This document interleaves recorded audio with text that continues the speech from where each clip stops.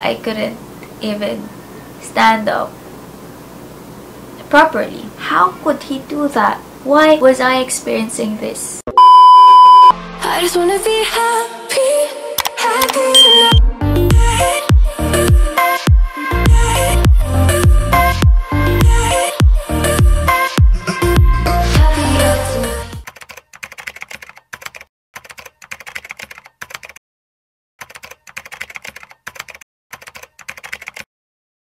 Hi guys! So, andito na po tayo sa panibagong vlog, and for today's vlog, I want to share with you personal matters, yung mga life struggles, mga challenges, things that I have experienced this past couple of months, things that shifted my perspective 180 degrees, things which until now I couldn't even imagine I would have to go through these things that really tested my faith a lot. So I know that each of us has our own struggles, has own challenges that we are facing, and I just want to let you know that you are not alone. I want to share how I faced and am still facing those challenges. So let's start. September 2020, my work visa got cancelled. This country is my dream country to work. I am waiting for this for more than a year, aiming for this for 5 years, praying for this for like eternity. Fortunately, I got accepted. I got my job offer and my visa got approved. Unfortunately though, pandemic happened. There were fewer business needs. So I was really sad. I was really devastated knowing that it was cancelled. But you know, there are things that happen which are really out of our control. But you know, I'm still not losing my hope that this opportunity will soon be realized. You know, there are things that God delays, but it doesn't mean that it's not meant for you. He just believes that you are not yet ready to accept His blessing. So He's still giving you ample time to prepare. And when the time is right, the Lord will make it happen. Fast forward to October 2020. I was broken-hearted. This is the corniest, actually. This is the most corny na na-experience ko. I don't want to divulge into details because I have utterly moved on. Pero wag ka. Single ako pero broken-hearted ako, di ba? Kaya hindi lang talaga in a relationship nasasaktan kami ding mga single. Nasasaktan din kami. Thinking how ridiculous I look like when I was crying every day, every night, and in between makes me laugh. Pero iniisip ko talaga yung pag naaalala ko siya, I couldn't believe that I cried so hard. I shed so many tears for a person that was not so me. Pero yun, syempre, talagang pinagdadaanan niya ng tao eh. Pero ngayon talaga, nakakatawa na lang yung experience. Time really heals all wounds. Dati naiisip ko pa, why did he do that?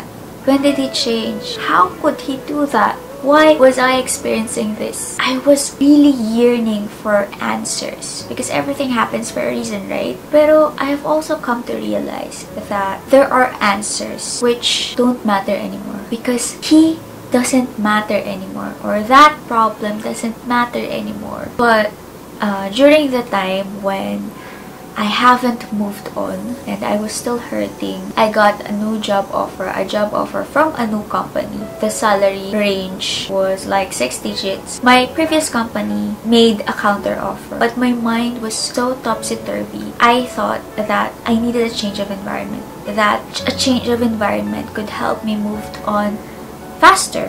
I decided to still accept the job offer from the new company, which led me to my third dilemma. I lost my job. How did this happen? I started working January 2021 in my new company. A travel ban happened, plus still it's pandemic. The client decided to discontinue the project, and it would be like domino effect, right? No project means no work. They decided to terminate my contract. I was left jobless and I didn't know what to do. Alam mo, tulala lang ako. I was so shocked. I was in disbelief. Hindi ako makapaniwala na nawalan ako ng trabaho. Alam mo yun na, okay ako sa dati kong company, but I didn't know what to do. I didn't know what to do. I didn't know what to do. Kasi diba, I was still going through some things, and then another problem came in. It was like piling up. Problems just came in. Like, there's no indication of ever stopping. Na hindi pa nga nare-resolve yung isa, here comes another one. I really cried so hard. Sino ba namang hindi, diba? Pandemic, tapos wala kang trabaho. Na dapat, supposed to be, meron kang stable na work. Sa magandang company, sa okay na ka-work. Pero, all of a sudden, nawala lahat yun. Nawala lahat ng meron ako. 2 days after kong malaman na wala na akong trabaho, I went to see an ophthalmologist. Kasi napapansin ko nung mga nakakaraang buwan, kahit may salamin ako, my vision was blurry. Hindi ko nababasa yung mga texts. Hindi ko nababasa. Nahihirapan ako. Ang labo ng mata ko. Sobrang labo ng mata ko. The ophthalmologist said that I either have cataract or yung gasgas sa cornea. So, need ko ng second opinion dun sa specialista sa cornea. Just the possibility of having a cataract made me want to cry, and that's what I did. I cried so hard. I cried a bucket. Kasi, kaya alam ko ang drama ko kasi hindi pa nga sure kung cataract, pero iyak talaga ako ng iyak. Siguro kasi nagpatong-patong na yung problema ko, and ito na naman. Tapos gastos na naman. And ang hirap nang wala kang nakikita. So anyways, I went to see another doctor. Fortunately, it was not a cataract. Marami lang akong gasgas sa cornea, but I don't need operation, so I was still happy. Unfortunately though, my eyes were and are still dry, that I would have to use artificial tears for life. And I took eye steroids for a month. Hanggang ngayon, hindi okay talaga yung mata ko, so I need to see the doctor again kasi hindi pa din ako talaga nakakabasa ng malinaw. So, that's my fourth dilemma, my eye problem. So, I started to have self-pity, but life must go on, right? So, I still submitted applications. I went through a lot of interviews and hiring processes. And guess what? I couldn't get a job. So, I started doubting my abilities. I started doubting myself. I started doubting my worth. Started having low self-esteem. To be honest, mula nang nag-start akong mag-work, never in my life na nagka-problema ako sa pag-apply, sa company, sa work, sa finances. Because I was blessed enough to be accepted with whichever companies I applied at. I was blessed enough to get the salary I asked for. Kahit paano, I can say that I was a performer and I did my job to the best of my abilities. And dati, ako yung namimili kung ano yung job offer na tatanggapin ko. But all of a sudden, I was in this situation where no company accepted me. And not getting accepted humbled me. Hindi naman ako mayabang even before, but this experience made me even more humble.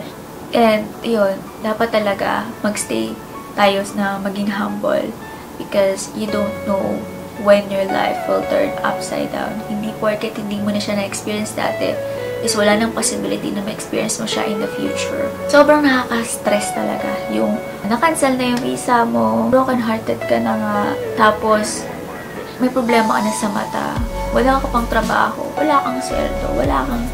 Hindi ko naman sinasabing wala kang pera, pero wala kang sweldo. I really felt so low. But I'm also a strong believer of what's meant for you will be for you. And same thing goes. What's not meant for you will never be for you. Kahit tumirik pa yung mata mo, kahit mamuti pa yung eyeballs mo, hindi mapupunta sa'yo ang hindi para sa'yo. Pag patuloy kong kinaawaan lang yung sarili ko, pag wala akong ginawa, will it change anything? No. It will remain the same until you do something about it. What could I do was to change my perspective, to change my outlook, which could also change my situation for the better, right? So, I took online course, I continue my vlogging, I edit, I just continued on applying, submitting applications. So, I did what I must do. One Thursday morning, I woke up feeling so sick. I had cough, colds, body pains. I couldn't even stand up properly. I just wanted to lie down. COVID was out of the picture kasi I was so sure that that was not COVID related because hindi ako lumalabas at hindi kami palalabas ng bahay. I was pretty sure that that was not COVID related at all. Thursday afternoon, I received a job offer through email. I was so happy. I was really and still am happy. It even made me happier kasi they gave me my expected salary. So, I wanted to scream out of joy. I wanted to share the good news to my whole family. And I was about to do that when one of my family members came in the room. Sabi niya, wala akong panlasa. Wala akong pangamoy. I was, again, for the F time, I was shocked. Kasi alam naman natin yung connotation, di ba? Kapag wala kang panlasa, wala kang pangamoy, most probably, COVID-related. I was feeling the symptoms already. And the possibility of getting infected really scared me. Especially para sa family ko. At sama-sama kasi kami sa kwarto. Malaki yung chance na magkahawaan talaga kami. Nagpa-test siya and guess what? He's positive. I cried so hard. Para sa kanya, syempre, I want each of us to have a healthy body. This was supposed to be a happy moment. I was supposed to celebrate. We were supposed to celebrate. But how could I? How could we? We have COVID. We isolated ourselves. First 2 days, I had colds. I had cough. I still have cough. I had body pain. Nahirapan akong tumayo. Gusto ko nakahiga lang. Yung chest ko, parang may nakadagan sa dibdib ko. Alam mo yung naglagay ka ng Zonrox sa banyo tapos kinulog mo yung sarili mo doon. Yung panlasa ko, at saka pang-amoy ko, meron. Pero yung pang-amoy ko, alam kong I needed to sniff para mas maamoy ko yung bagay. Meron akong panlasa, pero ang pait ng mga nilalasahan ko. Parang yung hindi ko alam kung bakit. Basta napapaitan ako sa mga kinakain ko, iniinom ko. Kahit they were not supposed to be bitter, but they tasted so bitter. Then, I got diarrhea. Yung wala na nga akong ganang kumain, nagtatay pa ako. Sobrang sakit ng ulo ko for 3 consecutive days na hindi tumatalab yung paracetamol na iniinom ko every 4 hours. The doctor advised me to take medicine for my dry cough. Nag-start na kayo magsuog. This helped us para mas makahinga kami ng maayos. Umiinom din kami ng salabat. Nag-take kami ng 1,000 mg na vitamin C with zinc. Kumakain kami ng healthy, natutulog ng maaga, and most importantly, I pray even harder. And by the way, may ubo pa din ako and still in quarantine as I speak. So, mayroon pa din kami. But this experience made me realize how important your and your family's health is, and how one's action can affect your entire family. I'm not blaming anyone. The reason why I am experiencing these challenges is probably because God knows I can overcome this with His help. There are things that we have to experience because God knows that this will make us stronger and make us a better person. God will never put you through challenges just because He just feels like it. Or trip niya lang. There are reasons for everything. He got your back. He got our back. He's making move behind the scenes. Sabi nga sa kanta ni Nina, love moves in mysterious way. But I strongly believe that God moves in mysterious ways. now I appreciate our health, our life even more. Life is indeed such a blessing that each of us should be thankful for, should be grateful for.